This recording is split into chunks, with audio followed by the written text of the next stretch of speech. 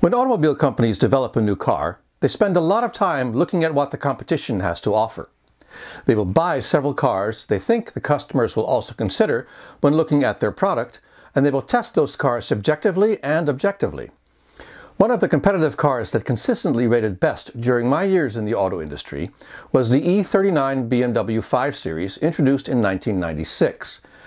Everything about cars is a compromise. Handling versus comfort, ride versus steering feel, impact harshness versus shake.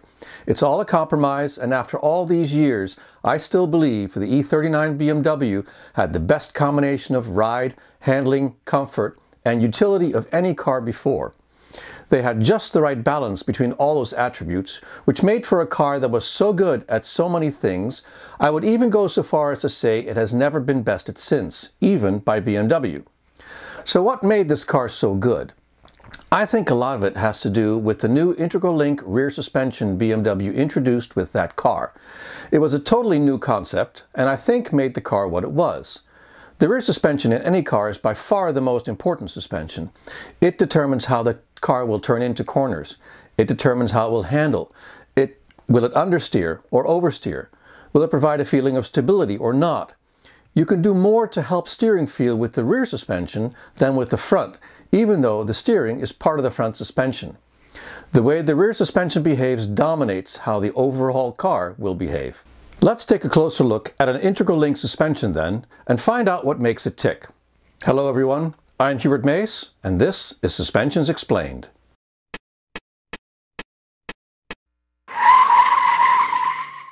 To help understand how the integral link suspension works, I've built a computer model so we can see all the parts and how they connect.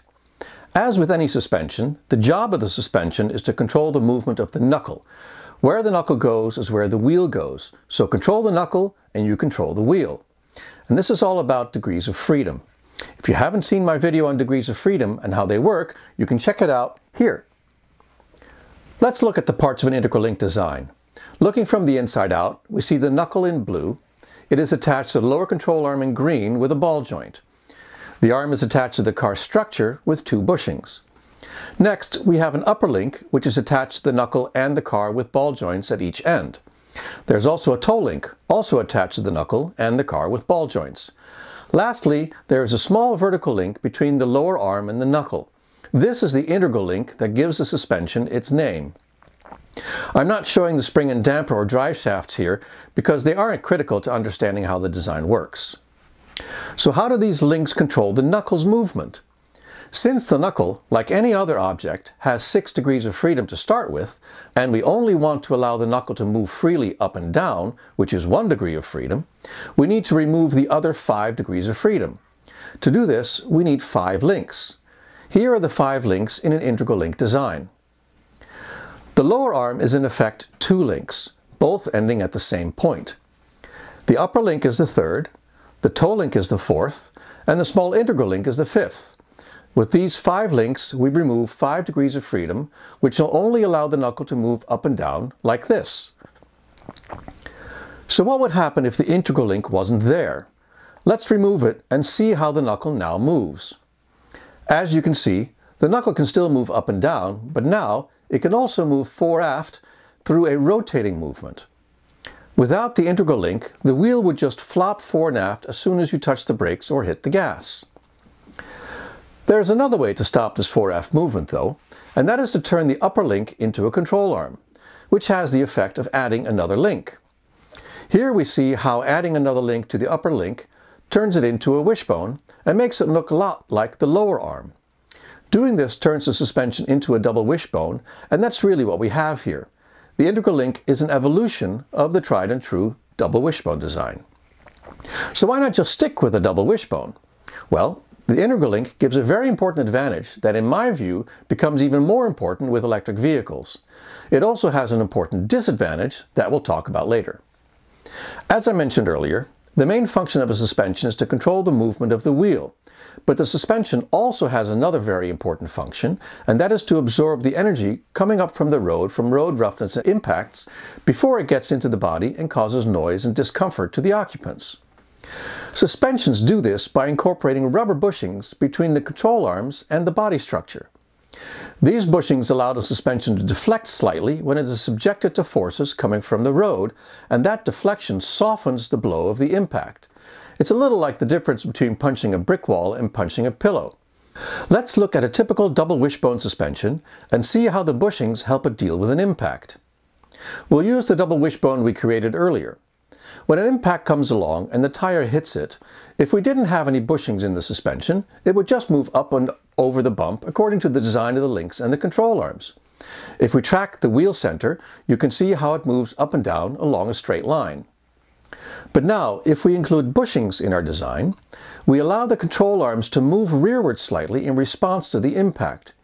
You can see here how the front bushings on both the lower and upper arms are deflecting.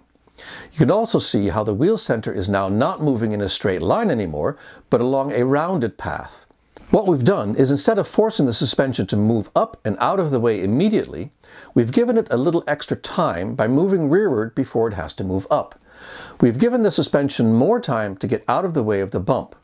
The extra motion and the extra time we've given means the suspension doesn't have to move as quickly, and as a consequence, doesn't transfer as much energy into the body structure. We can see the same thing in an integral link suspension, except that here, the only bushing that is deflecting is the lower arm front bushing. Sounds great, right? So what's the problem? Well, unfortunately, these same bushings allow the suspension to deflect in unwanted ways as well, especially during braking. Let's look again at our double wishbone suspension and apply the brakes instead of hitting an impact. We'll show this in our model by locking up the wheel. In a suspension that doesn't have any bushings, nothing changes because the suspension can't deflect in reaction to the braking force. But in a suspension that has bushings, the braking force causes the lower arm to deflect in the rearward direction, but it also causes the upper arm to deflect in the forward direction. What this does is twist the knuckle when we look at it in the side view. The suspension has been twisted and is no longer the same design. The ball joints are now in different places, but more importantly, the angle of the toe link has been changed. And the angle of the toe link controls how the suspension steers as it moves up and down. As the wheel moves up and down, the suspension needs to control the toe or steer angle of the wheel, and that is done by the toe link. And the angle of the toe link determines if the wheel steers a little or a lot, steers to the left or to the right as the wheel moves up and down. Small changes in the angle of the toe link can make big changes in the way the wheel steers as it moves up and down. This is a very sensitive part of the suspension design. Change the angle of the toe link by a millimeter at either end and you make a big change in the way the suspension behaves. This means that during braking, when the suspension has been deflected, it behaves differently than when you're not braking. There is a way around this, and that is to make the bushings very stiff so they don't deflect very much. Of course, that also means they don't do a very good job of absorbing the energy coming up from the road, which makes the ride and the road noise inside the vehicle worse. We don't want that. The way to fix that is to attach the entire rear suspension to a subframe that itself is connected to the body structure with large, soft bushings that are widely spaced apart. That way, the suspension can have stiff bushings to control the wind-up in braking, while the subframe has soft bushings to absorb energy and isolate the body from road noise and impacts. This is exactly what most every mid to high-end vehicle does. Here is an example of the BMW 5 Series where you can clearly see the entire rear suspension is attached to a subframe, and that subframe has 4 bushings attaching it to the body. Clearly, this method works very well. Cars like the 5 Series are very quiet inside and isolate their occupants exceptionally well from road noise and impacts. But let's talk about what is really happening in this case when the subframe hits an impact in the road. As we saw before, when the suspension hits an impact, it needs to be able to move rearward slightly to absorb the energy. But if we've designed the suspension with stiff bushings to control wind-up in braking, then in order for the suspension to move rearward, the entire subframe needs to move as well. Since the subframe is attached to the body with soft bushings, it can move, but remember that the subframe is also carrying the differential and half shafts, so all this stuff needs to move rearward along with the subframe. That's a lot of mass that's moving around every time you hit an impact in the road.